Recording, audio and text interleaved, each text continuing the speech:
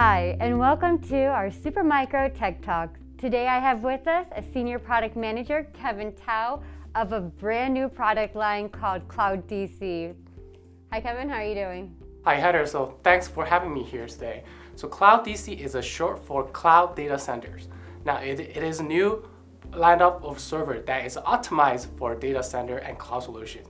CloudDC server have high flexibilities, which allow customers to fine-tune their configuration to get the most value of it. So can you highlight some of the key benefits of CloudDC? Absolutely, Heather. CloudDC is a data center optimized server that are very cost effective and have a great expandability.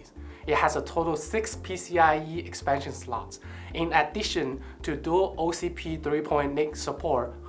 Since it's designed to be balanced architectures, the PCIe slots are equal split between the two CPUs. Customer can pick the best for their applications. What's the best about our CloudDC servers are compact and powerful. The systems are dual socket and support up to 270 watt TDP Ice Lake CPUs. There are 16 DIMMs slots available for DDR4 3200 MHz memory, plus high performance NVMe storage support. Can you share some use cases of this server? Definitely, Heather. CloudDC can fit into a lot of applications out there. For example, OpenStack is one of them. CloudDC can deliver volume performance rack. In most of cases, it's an ideal balance between compute and storage nodes. For instance, the main drive base can do SATA, SAS, and high-performance NVMEs, while the system itself can support dual CPU up to 80 cores. The 6 real expansion slots are capable of powering various cards like FPGA, GPUs, storage, RAID cards, thereby making the server suitable for most cost-effective and public-private clouds, as well as edge computing and content delivery networks. So I heard that CloudDC is also a building block. Is that correct? You're absolutely right, Heather. CloudDC is indeed a building block solution. Since the servers are fully customizable, customers can choose part and make the server most optimized for their solutions. Let me introduce you Bala, who will show you more inside the server for more details. So just as Kevin said, I'd like to introduce you Bala, our system engineer for CloudDC. How are you doing? Doing good. Thank you for having me here, Heather. Absolutely. What we're looking at here is the 2U CloudDC system. At the front, we can see there are 12 drive bay, and they're all 3.5-inch bays. But however, they have a specialty to it. That is, if we pop one open here, these are all toolless, meaning we can just pop it out like this and just put it back in. In addition to that, there are like 4 mounting holes in the back. These are meant for 2.5-inch hard drives. And finally, it has an interchangeable label. So depending on what customer wants, whether it be NVMe, SATA, or SAS, they can just change out the label to either yellow for NVMe or purple for SATA SAS. Yeah, this system supports hybrid for all SATA, SAS, and NVMe. So depending on what customer need for their application workload, they can go with either. So that's the front side. Let's take a look at the back. And at the back here, we can see there are 6 PCIe slots at the top. There's 3 connected to CPU1, and the other 3 is connected to CPU2. So it makes it very balanced across the 2 CPUs. And the special thing about these 6 PCIe slots is that the lanes, the PCIe lanes, can be interchanged. So meaning if customer wants more card, they can do that. Or if they want to give more lanes to fewer cards, they can also do that. And what we see at the bottom here, these are what Supermicro call Aiom Slot. They accept OCP 3.0 NIC cards, and we have 2 of them. And apart from that, we also have for I/O, we have VGA, a serial port, 2 USB 3.0, and a BMC LAN port. Interesting. So what are the 2 cards on the bottom?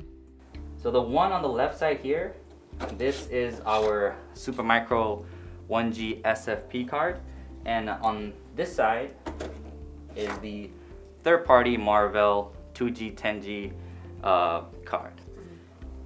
And these are both, this system accepts both third-party as well as our own Supermicro cards. So whichever customer choose, they can put it in the system. Excellent.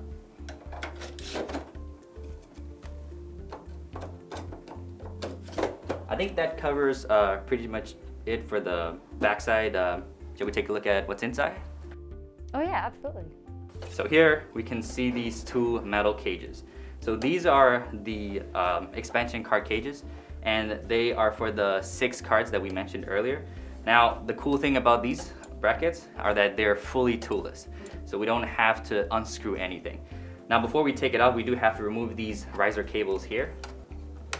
So once we do that, we hold it by the tab and lift this out, and voila. Super convenient. You have these cards that can just pop open with the latch, take it out, put it back in, no screw whatsoever. And on the right side here, we do have a GPU installed inside. So yes, the system definitely supports up to 2 double width GPUs with these 1U heatsinks. So this chassis is really compact. How do you power and cool it? So the GPUs here, the PDB, they can provide up to 2 8-pins for external power. So they can connect to those 2 GPUs. And as for cooling, if customers do decide to get their own GPU, we do have a special air shroud designed for it. So now that the 2 brackets are out of the way, let's take a look at the motherboard. Mm-hmm. So there are a lot of components in here. I'll just walk you through the important ones.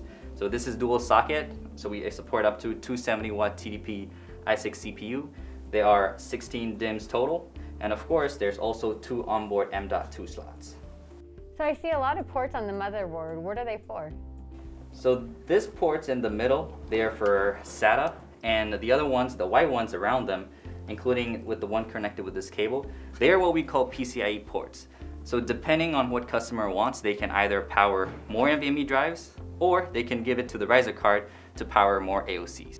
I see, it looks like a redundant system too. Definitely. So we do have 2 1200 watt power supply here that can power the system, as well as a PDB to distribute all that across every component.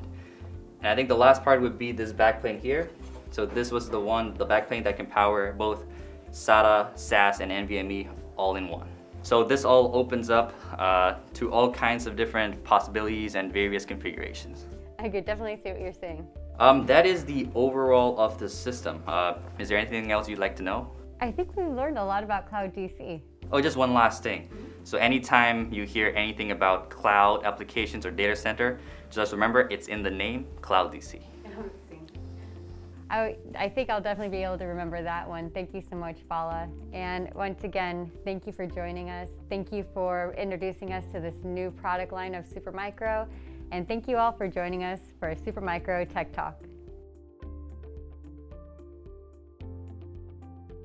Learn more at supermicro.com/X12, powered by Intel.